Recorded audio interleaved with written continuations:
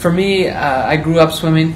I kind of reached the point in my swimming career where I wasn't hitting times that I needed to do to help fulfill that Olympic dream. But I was pretty talented in other stuff just as an all-around athlete, and that's what you need for the sport of modern pentathlon, just to be able to do decent at a lot of events.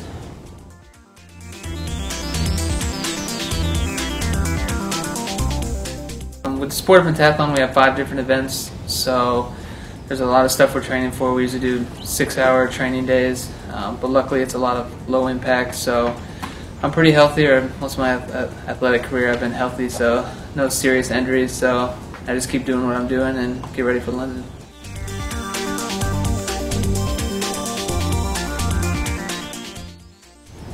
For me, I just we do our events throughout one day, and each event is individual, so I make sure I get up for that event, and then in between the rest time I just kind of sit down, relax, kind of shut my brain off. That way I can just get up and go, because our competition days are 10 hours long. You want to make sure you're up and ready for each event. So anytime you have downtime, you want to just kind of take a little mental break. That way you can get yourself back up.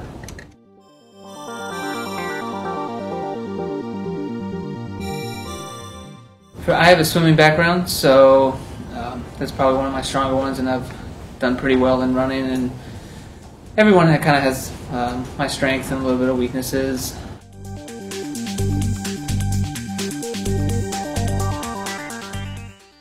The cool thing with our sport is, since we're burning 4,000 to 5,000 calories a day, there's no real limits on what we can eat. So if I go out and have pizza for dinner, there's no guilt whatsoever. If I have ice cream every once in a while, it's no problem. But I always make sure that I get all the vitamins and minerals that I need to help my body perform and make sure it's working 100% all the time.